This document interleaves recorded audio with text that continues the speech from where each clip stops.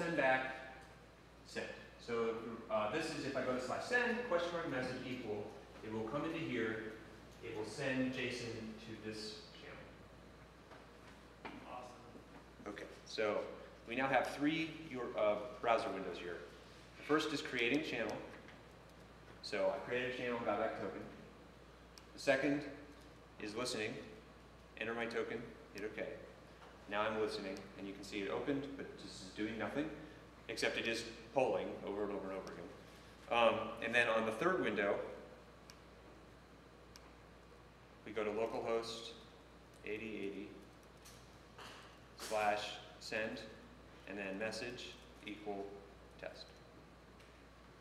It says it sent it. We don't see anything here, right? Because it's in this other window, the one listening, where we get the message. So the message event happened, right? And it says object, and then objects, data, test.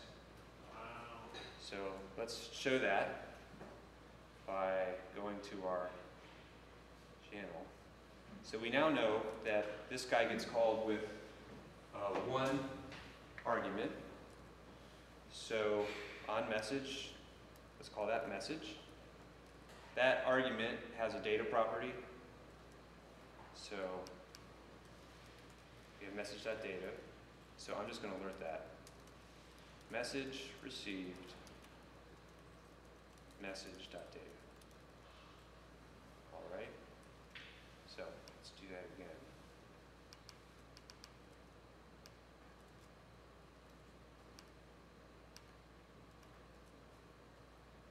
There we go, message received. But look at that, it's got quotes in it. You can see that, it's a little small. So why is it in quotes? It's JSON. Because it's JSON, so we have to JSON parse it. So.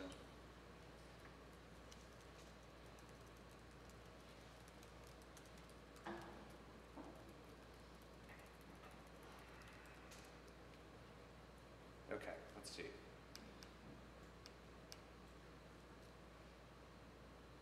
I don't know if we can reuse this token. Let's see if we can. Oh, that's weird.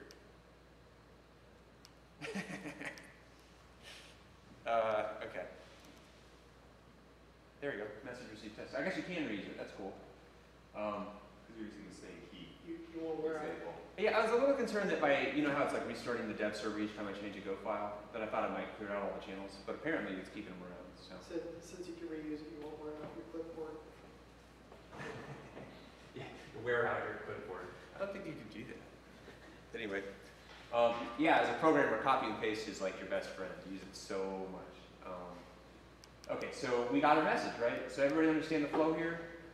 We create a channel, get back a token, give the token to JavaScript. He creates a channel on the client side using the token, opens it, and waits for a message. And then we send a message to the channel, and the listener can get it. Okay. So pretty straightforward. At this point, to streamline the testing, just hard code that token.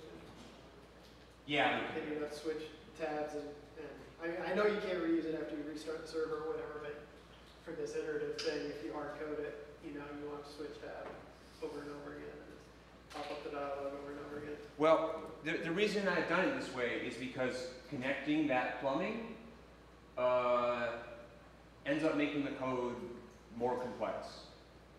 And so it's hard to just say, here are three functions and how they work when you start going down that route, because then it becomes, oh, well, let's take this and put it in another file. Let's take this and put it in another file. Let's make another API method. And eventually you have 20 files, and it's a better example, I just mean but it's like, where do I look at it, right? The other. And so that's why I've done the plumbing manually. You Right. enter it in manually, because I want you to see the steps. Normally we get an AJAX request. Right, to request the token, right? Okay. I thought that was a great example, Caleb. I appreciate your decisions on that. Yeah, so hopefully everybody can understand what we're doing here. Now we're going to do an example, and the example we want to build is a chat. And the way the chat is going to work is that you come in and you open a channel and you start listening. And somebody else comes in, they open a channel, and somehow messages get sent between the two. Okay? That's what we want to build. Everybody understand the idea of the chat room? Yeah. Yeah. We already built the chat room before, right? But now we're going to use channels to build it. Okay. Cool. Let me add this and push it up.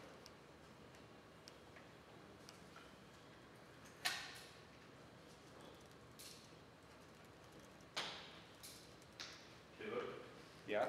building it with channels, now I realize it doesn't have that in here, but building it with channels provides what advantage over the previous example that you built the chat room in?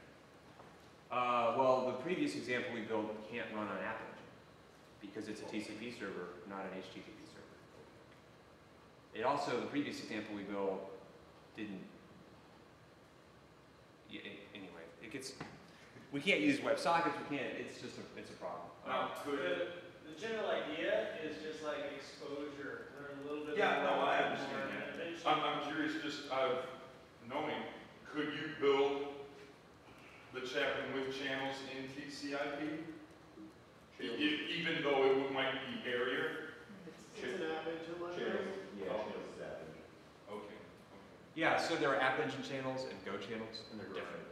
Yeah. They're different concepts entirely. It's pretty good the first 4 minutes of the video it'll show you. Okay, so now we're going to build a chat example. What we're going to do is I'm going to build some of the scaffolding, and then we're going to commit that code, and then you guys can use that as a starting place to build the rest of it. Okay. Cool. Because this, like I said, we're now dealing with at least 3 languages, and it starts to get really complicated remembering which pieces are where. And you know, it's interesting. This is HTML stuff. It's important, but it's not really our focus. Our focus is on this stuff. So, sort of handing you unstyled, ugly version, but ready to be plugged in. Okay. Awesome. Okay. So let me walk through that. Same app YAML. The difference here, login required. I'm doing that because it's a chat room, and I want to have people have a username and stuff.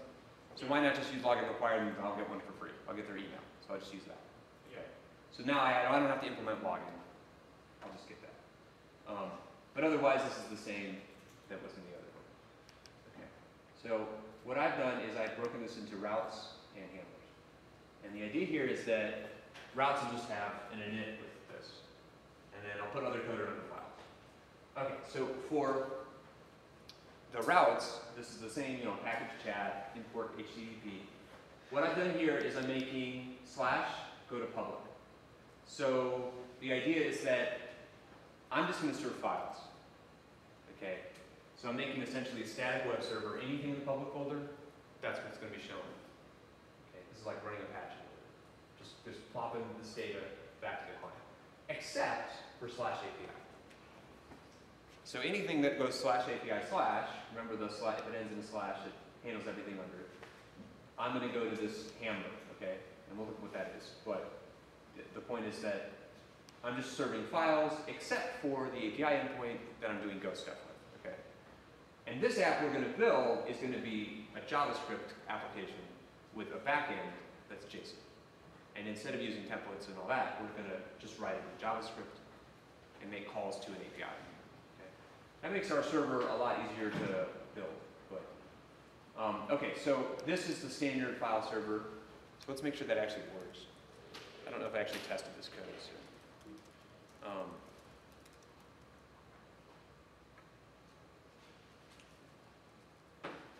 close these guys. Okay, so I went to /. Now, if you don't have a / at the end, it puts one. You always go to /. So it's, you know, localhost get. This is the real URL here. But it went to /. So the neat thing about the file server is he handles files. So if I went to /main.css, I would get main CSS. But it also has a default. So if you go to /, just /, it's going to go to index.html. It just does that for you. Okay. So that's, I mean, I think it actually says that somewhere.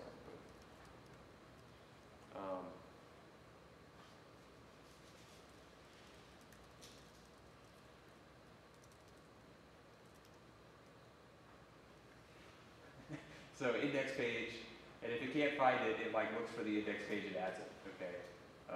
So all that to say, if you use the built-in file server, this guy, if you have an index.html and you go to slash, you get index.html. So it's like it adds it to the end of the URL. Caleb, Yeah? before you go on, you have the slash API after the open slash, and that's okay then because. I don't think the order matters.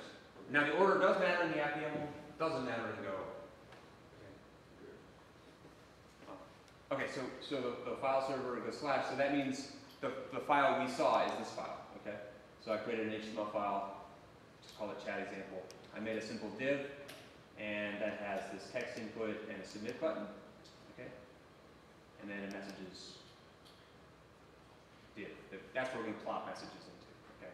So if I submit this form, I want to send a message to the server, and then I want this page on load to be listening for messages from the server. So I just included main.js right here. That'll be this file. And so I wrapped API request. So this is doing the XML HTTP request. I just wrapped it so that we can just use it. So that, for example, when I send a message, I just say API request, post, 2 messages, this object, and this callback. Okay. This is a function that will be called when this completes. Okay. So for example, I have my controls, I submit the form, and then I get my text from the input, and I say send message, the text, and then this is the function that gets called. And basically I'm not doing anything unless there's an error. And if there's an error, then I say it over. Okay.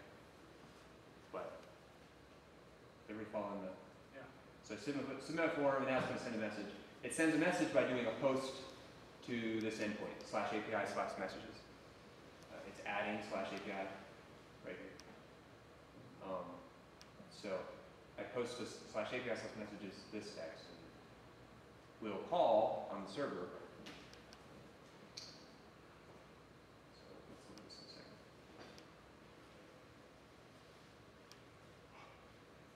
This function. Eventually. So right now it just says not implemented, not implemented. These are the things we're going to implement. Okay. So how does this work? This API returns as a star API. It turns out the star API implements the handler interface, and that means I can use it in handle. And the reason it implements the handler interface is because I have to serve HTTP. Okay. And so that's all you need to have in order to implement it. And so what I'm doing here is I get the endpoint. The endpoint's the part after /API/. That's what I called it. And then the method is post or get or whatever. And then I'm going to switch on the endpoint. So if I go to /channel/post, I'm going to handle a post to channels.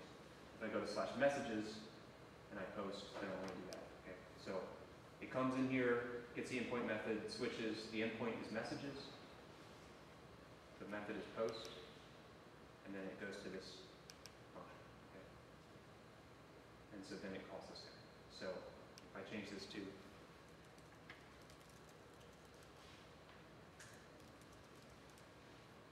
I just changed it to handle post not implemented. I go here, refresh, and say test and submit. It says handle post message not implemented. So we just have to plug in the code to do whatever we need to do there. Everybody following the basic flow here? Right. So we need to add code here to create channels. We need to add code here to send to the channel. Right. It should be very similar to the other example. There is one complication here. Is that now we have multiple channels, and so somehow we need to send to all of them. Okay, but we did that in the other example. Right? I think we can get there. Okay. Anybody think that that's like crazy hard? I'll let you know in 30 minutes. Okay. Okay. So I will commit this code, push it, and like I said, there may be bugs with it, but it's pretty simple. I mean, I hope there aren't any bugs. But okay, I will add that.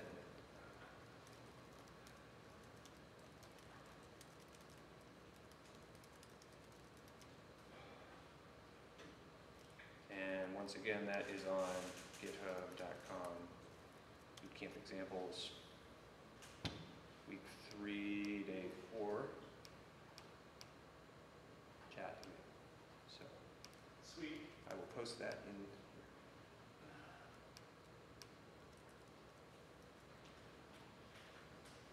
questions?